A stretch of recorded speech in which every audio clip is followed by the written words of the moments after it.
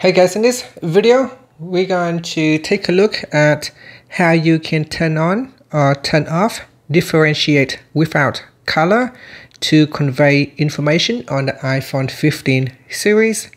First, let's go back to the home screen by swiping up at the bottom of the screen. Then from the home screen, tap on settings. Now in the settings page, we scroll down and then tap on accessibility. Next, tap on display and text size.